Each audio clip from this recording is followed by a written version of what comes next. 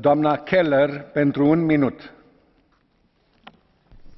Thank you very much. Indeed, we Greens support the idea that the European Union needs to have some sort of security strategy because, indeed, I believe a lot of people are currently feeling insecure in Europe, namely minorities, be they migrants, be they Muslims, who are under threat now in Germany and elsewhere from the Friends of the People on the right side of this House.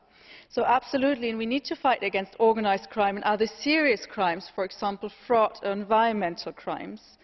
But we do also see some very worrying aspects of the current trend to make everybody a suspect, to put everybody under suspicion. And this is, I think, not the way forward, because we need to protect our freedoms, and that's what we actually want to do. But we cannot protect our freedoms by limiting them.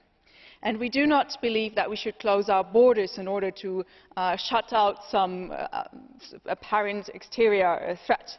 I believe it's vital for the European Union to be open, to be accepting and welcoming to people from the outside, but also creating a place of security and safety and liberty for the people inside. That is the security strategy we should take. Thank you.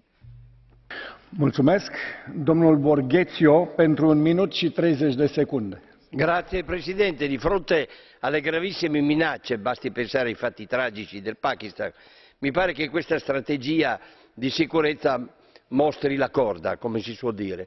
È molto debole, molto incerta, molto imprecisa sui